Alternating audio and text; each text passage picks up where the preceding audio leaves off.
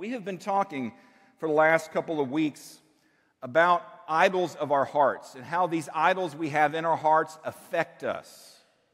And I thought that I was going to finish it 2 weeks ago when I last preached and I talked about the cure for the idols of the hearts, but I've had a lot of feedback from folks in the last couple of weeks, and thank you for that. And there was just one more thing I felt like we needed to do for today to kind of draw this to a close. We're talking about idols of the hearts, and that is to talk about what it is that motivates you, because it's tied. All these things are tied to our heart. And the thing I want to drive in today that I hope you'll take away from our time together is just this, that I want you to live a commandment-driven life motivated by love and not a feeling-driven life. One that's driven by your feelings and your own thoughts. As a reminder, we read in Ezekiel, our idols blind us and they bind us. And they must be dealt with. We have to deal with the idols of our lives. These idols of the heart that stand between us and God, because they really are keeping us from doing what we ought to do. The first part last week, I would say then, was this idea of preparing for war where we have a battle of the mind. And if you remember, we talked very briefly about the fact that we said we have to transform our way of thinking. Not being conformed to the patterns of this world, but being transformed by the renewing of our mind. We have to take every thought captive to the obedience of Christ. That's kind of like step one in this idea of dealing with the idols of our lives and how they bind us and they keep us from being who we ought to be in our relationship with God. And secondly, today I want to talk about how to live a commandment-driven life. That is, making right decisions and making right choices. Choices that we make, but are often driven by our feelings, rather than the commands and the Word of God. So we're going to look at two stories in 1 Samuel. If you have your Bibles, go ahead and turn over there now. We're going to look at two stories in 1 Samuel about a king who was rejected. That is, King Saul. And I want you to see in each of these stories, there is a commandment that is given. There's a choice that's made. Then there's a consequence that follows. So in the two stories, and we're going to read them in their entirety. And then we're going to look at these three things. A commandment that was given, a choice that was made, and the consequence that followed. And I want us to see how we can apply this to our own lives so that we would make certain that as often as possible we're walking in the ways of God and not our own ways. Remember, months ago I talked about there's two wisdoms that we can follow. There's the wisdom of God and the wisdom of man. One is characterized by God's word, and the other one's characterized by our own wisdom, our own folly. And we always, I hope, want to follow in the wisdom of God, not in our own wisdom. Because our own wisdom leads to folly, and following God's wisdom and His word leads to life. Remember Jesus said, I have come to have life and have it how? Abundantly. An abundant life. And we're going to talk about Stephen too. Jesus is the perfect example of what it looks like to follow a commandment-driven life motivated by love. So let's read 1 Samuel chapter 13, verses 8 through 18. I hope you have your Bibles. We don't have it on the screen because it is a lot to read, and I didn't want to give them like 48 slides this morning. All right. So here we have it. If you have your own Bibles, I hope you'll look it up.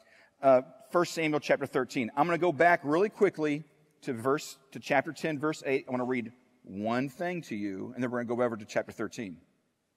This is Samuel speaking to Saul in chapter 10, verse 8. He says, Then go down before me to Gilgal, and behold, I am coming to you to offer burnt offerings and to sacrifice peace offerings.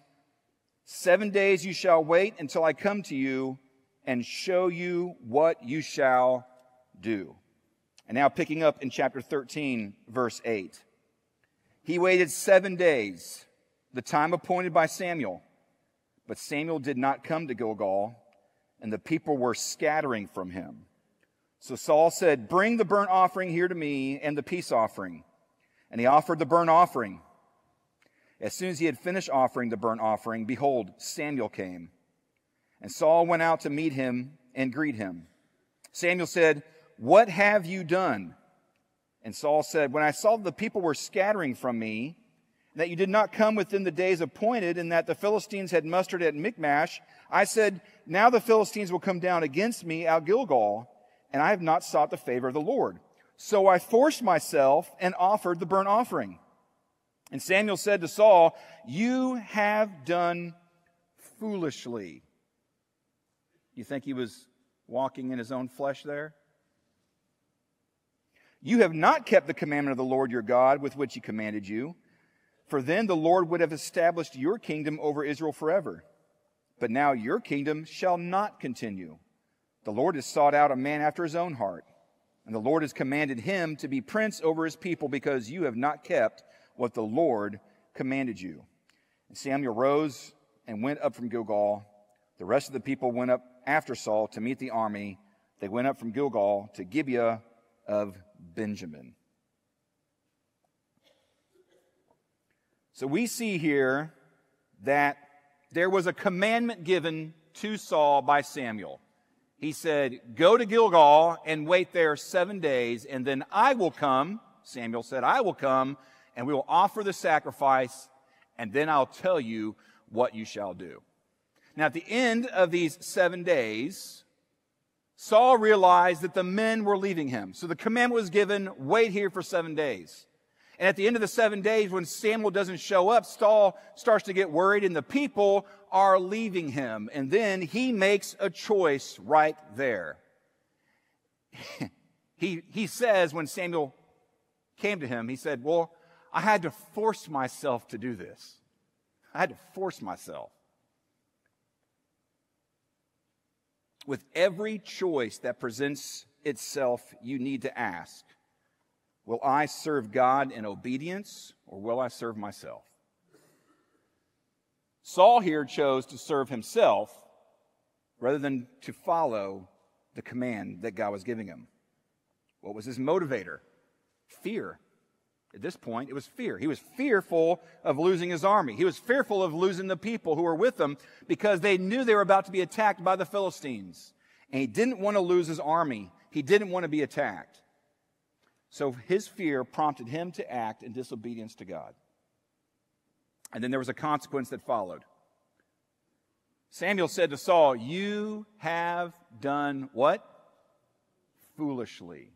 You've done foolishly. You've not kept the command of the Lord." He said, if you had kept the command of the Lord would have established your kingdom in Israel forever. There would have been a positive thing from having followed the command. But now there was a negative consequence for disobedience here. Now your kingdom shall not continue. See, with every command that God gives to us, there are consequences that can follow. There can be a positive consequence. There can be a negative consequence. And in this particular case, it was a negative one. He did not do as God had commanded him. Now I want you to turn over to 1 Samuel chapter 15. And we're going to read a longer section here. And again, I want you to look for this as we're reading. The commandment that's given, the choice that's made, and then the consequence that follows after that. And Samuel said to Saul, "The Lord sent me to anoint you king over his people Israel. Now therefore listen to the words of the Lord. Thus says the Lord of hosts, I have noted what Amalek did to Israel in opposing them on the way when they came up out of Egypt. Now go and strike Amalek and devote to destruction all that they have. Do not spare them, but kill both man and woman, child and infant, ox and sheep, camel and donkey." So here we have the commandment that's given. So Saul summoned the people and numbered them in Telaim, 200,000 men on foot and 10,000 men of Judah. And Saul came to the city of Amalek and lay in wait in the valley. Then Saul said to the Kenites, "Go, depart, go down from among the Amalekites, lest I destroy you with them. For you showed kindness to all the people of Israel when they came up out of Egypt." So the Kenites departed from among the Amalekites. And Saul defeated the Amalekites from Havilah as far as Shur, which is east of Egypt. And he took Agag, the king of the Amalekites, alive, and devoted to destruction all the people with the edge of the sword. But Saul and the people spared Agag, and the best of the sheep, and of the oxen, and of the fattened calves, and the lambs, and all that was good, and would not utterly destroy them. All that was despised and worthless they devoted to destruction. The word of the Lord came to Samuel, I regret that I have made Saul king, for he has turned back from following me, and has not performed my commandments. And Samuel was angry, and he cried to the Lord all night. And Samuel rose early to meet Saul in the morning. And it was told Samuel, Saul came to Carmel, and behold, he set up a monument for himself, and turned and passed on and went down to Gilgal. And Samuel came to Saul, and Saul said to him, Blessed be you to the Lord. I have performed the commandment of the Lord. And Samuel said, What then is this bleating of the sheep in my ears, and the lowing of the oxen that I hear? Saul said, They have brought them from the Amalekites, for the people spared the best of the sheep and of the oxen to sacrifice to the Lord your God, and the rest we have devoted to destruction. Then Samuel said to Saul, Stop! I will tell you what the Lord said to me this night. And he said to him, Speak. And Samuel said, Though you are little in your own eyes, are you not the head of the tribes of Israel? The Lord anointed you king over Israel. And the Lord sent you on a mission and said, Go devote to destruction the sinners, the Amalekites, and fight against them until they are consumed. Why then did you not obey the voice of the Lord? Why did you pounce on the spoil and do what was evil in the sight of the Lord? And Saul said to Samuel, I have obeyed the voice of the Lord. I have gone on the mission on which the Lord sent me. I have brought Agag, the king of Amalek, and I have devoted the Amalekites to destruction. But the people took the spoil, sheep and oxen, the best of the things devoted to destruction, to sacrifice to the Lord your God in Gilgal. And Samuel said, Has the Lord as great delight in burnt offerings and sacrifices as in obeying the voice of the Lord? Behold, to obey is better than sacrifice, and to listen than the fat of rams. For rebellion is as the sin of divination, and presumption is as iniquity and idolatry. Because you have rejected the word of the Lord, he has also rejected you from being king. And Saul said to Samuel, I have sinned, for I have transgressed the commandment of the Lord and your words, because I feared the people and obeyed their voice. Now therefore, please pardon my sin and return with me, that I may worship the Lord. And Samuel said to Saul, I will not return with you, for you've rejected the word of the Lord, and the Lord has rejected you from being king over Israel. And Samuel turned to go away. Saul seized the skirt of his robe, and it tore. And Samuel said to him, The Lord has torn the kingdom of Israel from you this day, and has given it to a neighbor of yours who is better than you. So again, we see in this story that there is a commandment that is given. God anoints Saul to be king over Israel, and he says, now I want you to go against the Amalekites, those sinners, and I want you to utterly destroy them. This is God's judgment upon these people for sin. I want you to destroy them utterly, all of them, including the sheep and the cattle and the goats and everything else.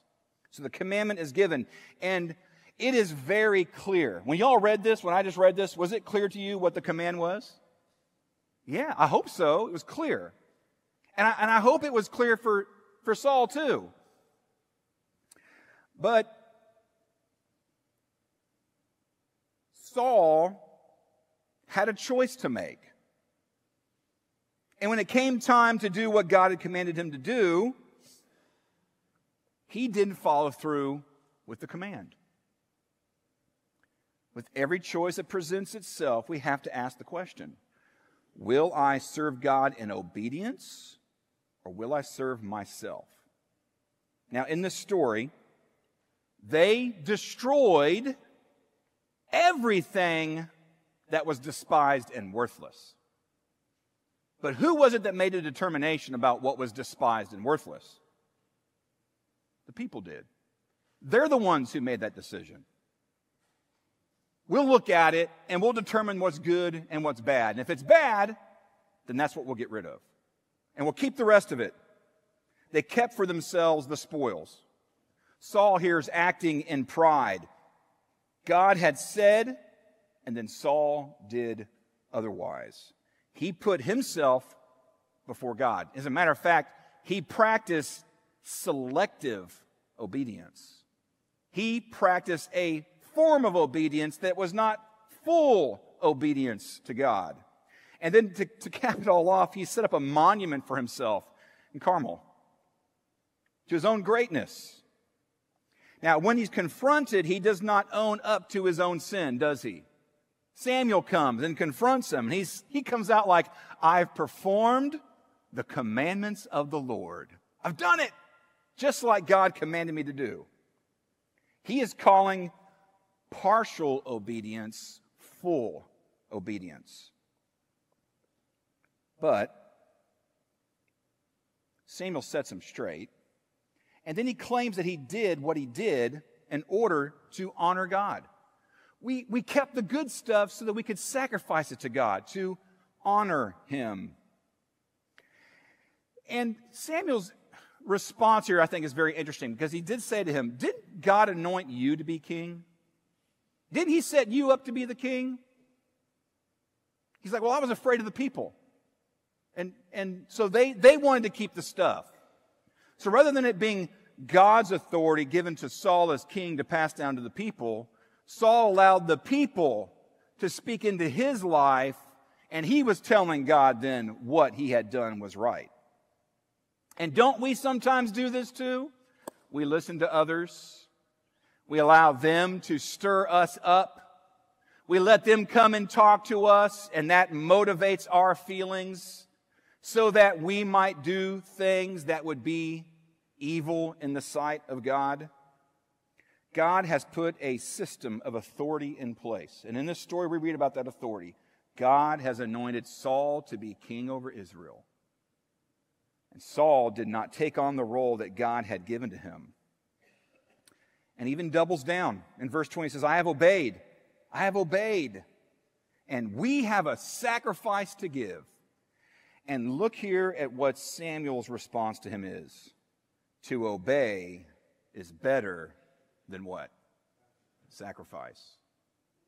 To obey God is better to sacrifice. Obedience is better than sacrifice because it involves sacrificing ourselves and what we think is best to Him. It's not about what I want. I'm going to follow what God wants because God is king. We should never think that we can compensate for our lack of obedience to some of God's will by making other sacrifices for Him. When God says, do this, it's very clear He wants us to do what? That. Not some other thing and then say it was some of that. Here's my will and my desire for you. Saul was ruled by his emotions, by his feelings. And it's not the first time or the last time we're going to see that with Saul if you read through Scripture. His feelings often get him in trouble. He rebelled. Verse number 23, when Samuel was speaking to him, he said, he's rebelled. Here's what he says to him. Rebellion is as the sin of divination. He rebelled. And also says he presumed. Presumption is as iniquity and idolatry. That's interesting. Presumption. He presumed something. He presumed something. And Samuel here, quoting Scripture, says that is akin to idolatry. He's making an idol in his own life. He's setting himself up as God by making decisions when God has told him otherwise. Departure from God's will is rebellion. It presumes to control the future course of events, just as divination does. A failure to carry out God's will, which is insubordination, is wicked, which is iniquity, and puts the insubordinate person in God's place. That's why this is a form of idolatry. And notice here, again, there's a consequence that's going to follow. In verse number 23, he says, because you have rejected the word of God, He also is rejecting you from being king. The consequence follows. Every act of disobedience is a rejection of the word of the Lord. Thus says the Lord. Thus says the Lord. In verse 28, he says, the Lord has torn the kingdom from you this day and has given it to a neighbor of yours who is better than you. And this becomes the crucial distinction between Saul as king and the one who would come after him to be king, King David. God was interested in having a king who was after God's own heart. He wants our hearts. And on this particular time, he's rejected him as being king over Israel. The Lord has torn the kingdom of Israel from you this day. He's given it to a neighbor of yours who's better than you. This one who is after the heart of God. Every choice that presents itself, we have to ask the question, will I serve God in obedience, or will I serve myself? 2 Corinthians 5:5 says, so whether we are at home or away, we make it our aim to please Him, to please God. Now last week we talked about these idols of the heart and curing idols of the heart by preparing for war. Actually, it was 2 weeks ago, not last week. We have to take every thought captive in our hearts and our minds. We have to work on our thought life because our thought life gets in the way. This week I want you to see that we need to live a commandment-driven life motivated by love rather than a feeling-driven life that's motivated to serve. Saul didn't live a commandment-driven life, and his kingdom was rejected. I want us to recognize the need to live a commandment-driven life, one devoted to the Word of God and what He commands and tells us, so that we can see how we can have the abundant life. And this applies to us, honestly, both individually as people and corporately as a church. We must do everything that we do in order to please Him as it pertains to God's Word. As a church and as a people, we follow His Word and His commands. Amen? That's who we're called to be. We are not our own. We belong to Him. We sung the songs this morning. Do you not know that you were bought with a price? You do not belong to yourselves. You belong to God through Jesus Christ. You belong to Him. As part of the body of Christ, God makes the decisions for His church, not the people. That would be like us telling Saul to tell God what we're going to do. And it's never supposed to operate and work that way. It's God who directs His people, and it's people who follow through on His word. Now, I've given to you guys, I don't know if everyone got one today, but I gave a handout that I think got passed around, and it looks like this. And I want you to take a look at the diagram on the handout if you got one. If you didn't get one, or if you did get one and someone beside you didn't have one, pass it over. They were, I believe some of them handed out inside the bulletins. I want you to see here that on the bottom there's a big heart. And on this heart there's the word, there's Matthew 15:19 that's written there. We've talked about this already. Matthew 15:19 says, for out of the heart comes evil thoughts, murder, adultery, sexual immorality, theft, false witness, slander, things like these. It's from the hearts that the evil flows from. It's not someone else that made us do it. We do it. We have to own up to this. I do what I do because I want what I want. I do what I do because I want what I want. This is the life-motivating, self-motivating activity that happens to us. It's happening in the inner man. So our thinking is there. And then up to our thinking we get to the choice. The point of decision that has to be made. And we saw in these stories that Saul had a choice to be made. A commandment was given to him, and it came to this point of decision. What would he do? To the right of the circle is a feeling-motivated or feeling-oriented life. This is how we most often make decisions in our lives. And I just want to say, we all do it. I do it too. I allow my feelings to impact my decision-making process. And so many times when we do what we feel compelled to do, we end up acting foolishly, just like Saul did. You have done foolishly, Samuel said to him. This is us acting in our own wisdom, walking in our own wisdom that ends up in folly. Saul did this twice in the stories we read. His decisions were tied to his feelings, and he acted foolishly. Now, feelings aren't bad. I want to say that. Feelings aren't bad. God gave them to us. That's why we have them, because God gave them to us. But we shouldn't live by them or let them rule us, because that's not biblical. That's not biblical. Feelings are based on you.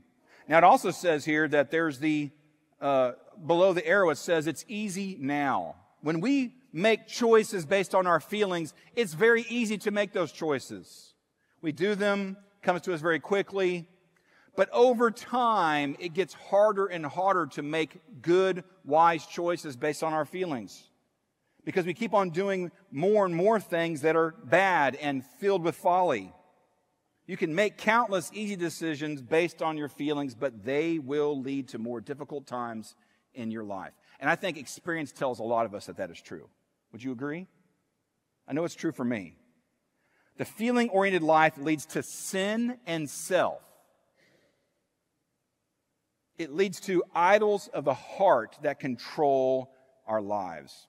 It's completely motivated by the self. And if you're reading Galatians chapter 5, that is the flesh. But here's what we know.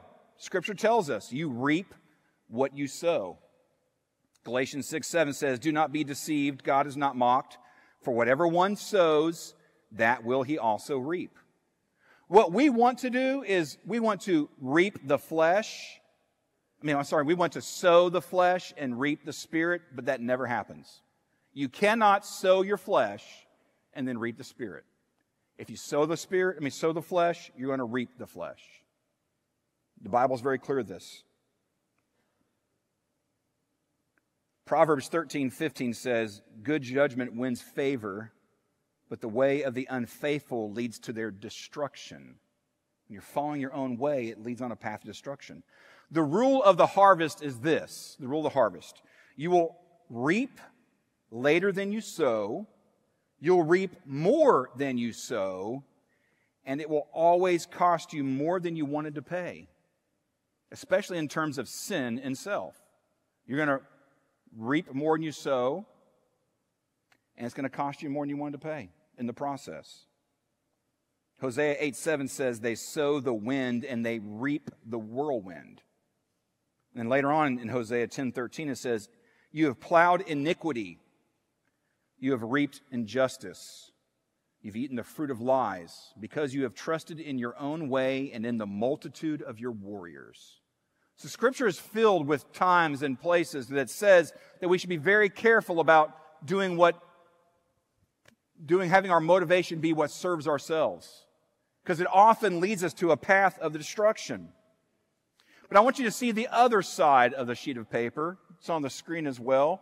You have the commandment-motivated or commandment-oriented life. And this is the life that we're supposed to live.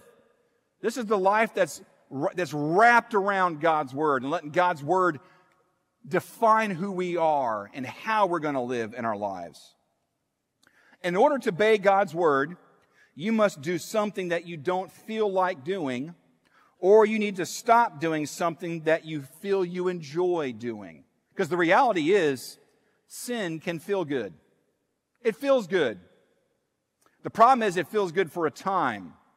And then you have to keep on going deeper and deeper down that sin to get the same kind of response from that. I've heard this is true for people who've been on drugs. That the first time they get the drug, it gives them a high that they've never experienced before. But the next time they take that drug, they don't experience the same high they had that first time So they begin to use more and more drugs, always chasing that high they had from the very first time. And sin is just the same way. You're always chasing it to get the same euphoric feeling that you had that first time. Again, you reap what you sow, and at the end you end up paying more than you really wanted to. The Bible, though, tells us to put on the Lord Jesus Christ and make no provision for the flesh, that you would fulfill its lust. That's in Romans 13:14. Obedience to God must drive your decision-making processes, not your feelings. That's true for us as people, and it's true for us as a church. Feelings should follow obedience. You can obey your way into a new feeling, but you can never feel your way into obedience. It doesn't work. Author Eugene Peterson writes it and says this: feelings are great liars. Feelings are important in many ways, but completely unreliable in matters of faith. The Bible wastes very little time on the way we feel. The wisdom of God tells us we can act ourselves into a new way of feeling much quicker than we can feel ourselves into a new way of acting. Your feelings should follow your obedience, never precede it. Feelings flow from our thoughts, not the other way around. We have to think properly. That's why down here it says thinking. Thinking. And then we move on to there. The feelings follow the thinking. So we have to have ourselves in the right frame of mind. That's why we have to take every thought captive to the obedience of Christ. And here's the thing too. Obedience starts out difficult. It's hard now to begin with. But the more you do it over time, it becomes easier and easier and easier to live a commandment-motivated and commandment-driven life. This happens because you are transforming your mind.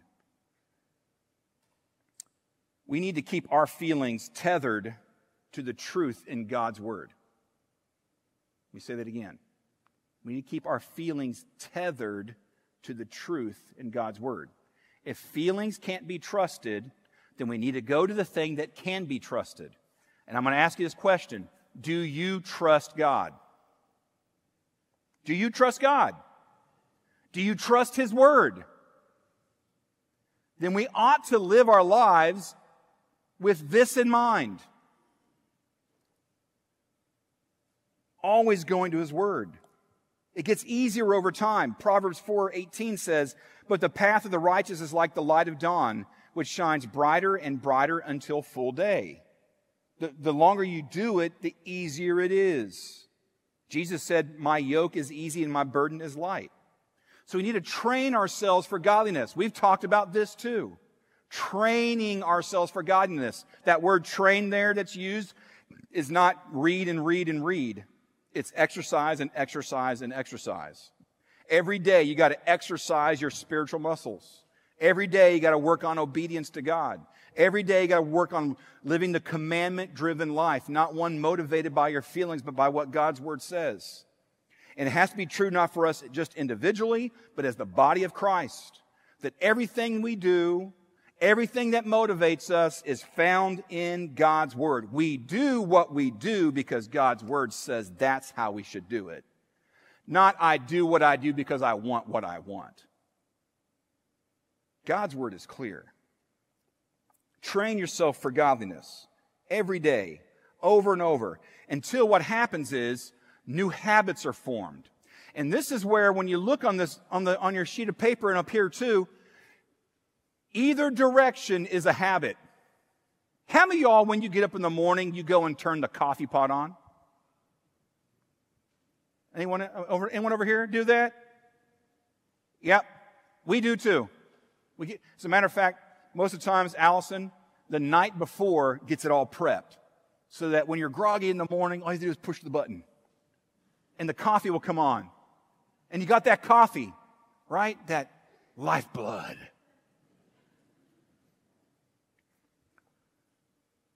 Why do you think you get up every morning and go turn the coffee pot on first thing? Because it's a habit.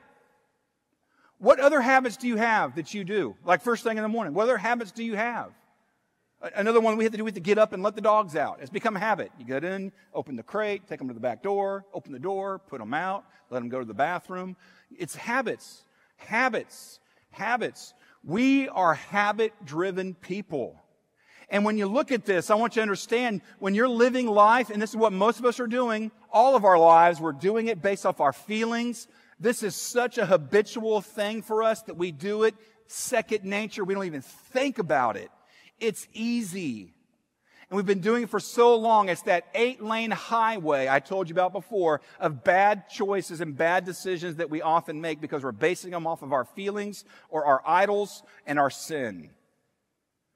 But over time, if you can move towards the commandment-driven life, following God's Word, it's hard at first, but it gets easier over time. And you're making new habits. It's where we got to go. And when you think about it, the Bible is riddled with stories of people at the point of decision making a choice that leads them down the wrong path. In the garden, Adam and Eve were tempted. Hey, look at that tree in the middle of the garden. It looks good. Eve looked at it. It's fruit. It looked good to the eyes. So she reached out and took some. She made a choice. She wanted to make choices about what is right and wrong. I want to know what is good and bad, good and evil. I don't want God to have to tell me that.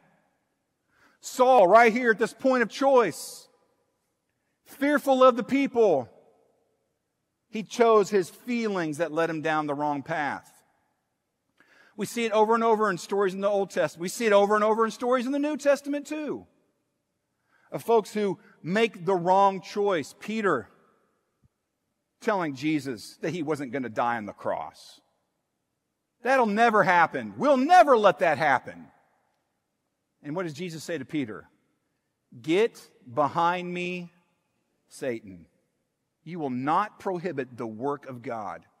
A bad choice based off his feelings. No, you have to be the Messiah, the one we've been waiting for, that Messiah.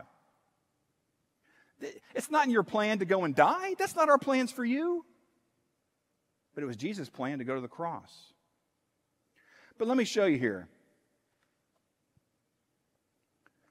Jesus is the perfect example for us of what it looks like to make every choice motivated by commandment-driven life, obedience to God. Jesus said, I only do what I see the Father doing. He often went off alone to pray and talk to the Father. He lived a life of obedience. Where's Zach? I think he's in the back. Zach got up here. He read those scriptures to us this morning. One of them talked about how he's the preeminent one, that he went and died on the cross in obedience to the Father. Do you remember when Jesus is in the Garden of Gethsemane and he's praying, and it says he's so stressed that he's got blood coming out of his pores as he's sweating, and he's praying, Lord, if there's any other way, but not my will, but your will be done. Not my way, your way. And in this, Jesus is the perfect example of what it means to live a commandment-driven life. One that's motivated by love. Love for the Father and love for us. That's what he says in the book of John. He talks to his disciples, I've loved you. And I love you enough to go for you, to go prepare a place for you. I think it is no accident this morning that we have sung the songs that we sang. None. I don't think it's any accident. I had no conversation with Zach and Stephen Bryant as they prepared this service for today. Not one time did we talk and discuss the songs that we're going to be drawn from. And yet they chose the songs they did because I think it was important for us to hear them and sing them and understand them. That Jesus Christ, the Lamb of God who was slain, the one who from before the foundations of the world God planned to send on our behalf, to do for us what we couldn't do for ourselves. The only one who could come and live a perfectly 100% commandment-motivated, commandment-driven obedience to God life, the one that we fail at constantly, so that He could go to the cross and die as the perfect Lamb of God on our behalf. So that you and I, by faith, might have the forgiveness that He offers to us. Not because we deserve it. Look, we make the choice, we follow the way of sin and self, there's a consequence that follows. The wages of sin is what? Death. I don't want there to be any confusion. If you are not a believer in this room and you don't understand this, I want you to get this. The Bible is very clear. Our sin is an affront to a holy God. And the consequence for our sin is eternal separation from God. For all eternity, separated from Him. In this place called hell. And we can do nothing to fix that problem. Nothing. And that's why God sent His Son, Jesus Christ, into the world. To do for us what we couldn't do for ourselves. He went and died the death that we deserve. In order that we might be able to have His offer of righteousness to pay for our sins. He's done that for us. And it's no accident that we've sung these songs this morning. It's no accident. Because it's a perfect reminder to us of who God is and what He's done on our behalf through His Son, Jesus Christ. We sung The Lion and the Lamb. We sang God of the Ages. We sang, How Great is Our God. Have you thought about that? Thought about it? How great is our God? It's not just words we sing, but it's just the truth. He's holy and worthy. And this is what we were reading today in Revelation when we were studying it this morning. In Revelation chapter 4 and then in 5. Holy, holy, holy is the Lord God Almighty, who was and is to come. Worthy are you, our Lord and God, to receive glory and honor and power, for you created all things, and by your will they existed and were created. And to Jesus, worthy are you to take the scroll and to open its seals, for you were slain, and by your blood you ransomed people for God, from every tribe and language and people and nation. And you made them a kingdom and priests to our God, and they shall reign on the earth. And every earth said, To Him who sits on the throne, to the Lamb, be blessing and honor and glory and might forever and ever. And it says the four living creatures said together, Amen. And I'm going to ask you to say, would you say amen? Because it is true. How great is our God. And I want you to know, you don't have to live a life motivated by your feelings or your sin.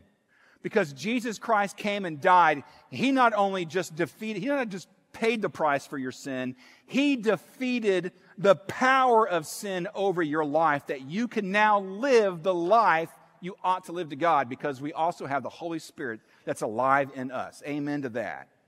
He can do for us, through us, and in us what we can't do. But what we have to do is obedience is better than what? Sacrifice. My obedience. I willfully choose to let the Holy Spirit work in me to help me to do what I ought to do. The hard thing now, but gets easier over time because the Holy Spirit becomes more and more joined to what I'm doing. We have the Holy Spirit who helps us in this. amen and amen to that.